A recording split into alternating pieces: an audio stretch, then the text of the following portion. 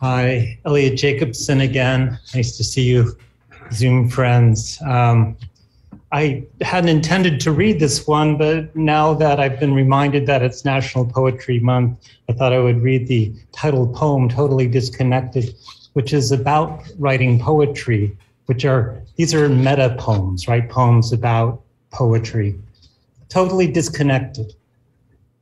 It's a recipe poem. It tells you how to write a poem.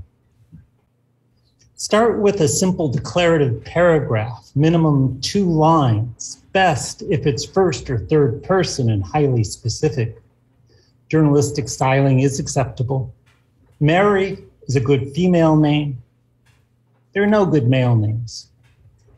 Proceed quickly to a scene from nature. Go light on adjectives and alliterations.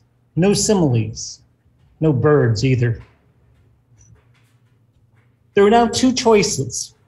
Human society is losing touch with wild nature, or we live in an unavoidably wild world. Mary had a little lamb.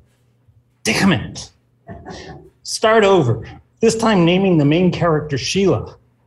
Bring in a contrasting natural setting, mountains, rivers, trees, winter. Avoid the color purple, the nouns wine and rainbow, and the adjectives headed. Next, wow them with a shocking segue to an existential emergency, birth, aging, death, sex, whatever. Choose Sheila's year's battle with stomach cancer. The words fog and mist come to mind. Give a call back to the beginning. However, hey Sheila is a sure loser, believe me. Consider ways of using Sheila's cancer and death as a metaphor. Avoid cliches.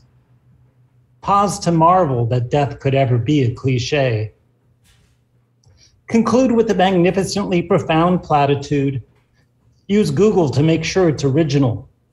Read some Basho and try again. As usual, title of the poem, Totally Disconnected. Publish. Await the inevitable raves and accolades. Oh, thank you, thank you.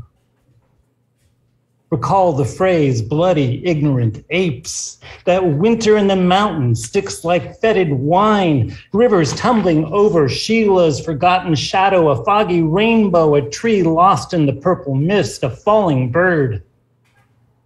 Tell them all they're so very wrong.